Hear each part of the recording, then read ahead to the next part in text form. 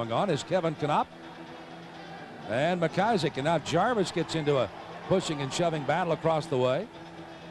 And again, the referee Jim Combs right in the middle of it. Now we have Oliver trying to get baited by Vandermeer. Vandermeer's got the gloves off, and here we go.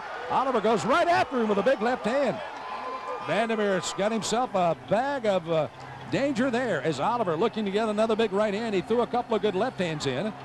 As again, a lot of pushing and shoving going on, and finally this one breaks out as Oliver throws a right hand. An uppercut, throws a right hand, and Vandermeer goes down. Oliver picks him up and keeps battling.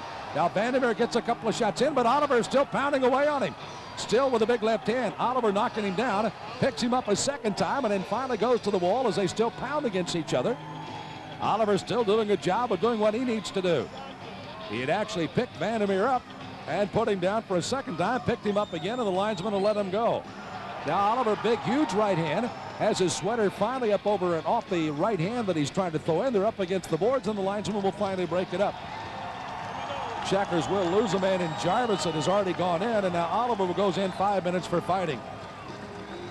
So Jarvis, who really got all of this started in the first place, will go in for a 2-minute minor penalty, and Oliver follows him. And of course the other man going in will be Vandermeer. This will be Dan Vandermeer will go in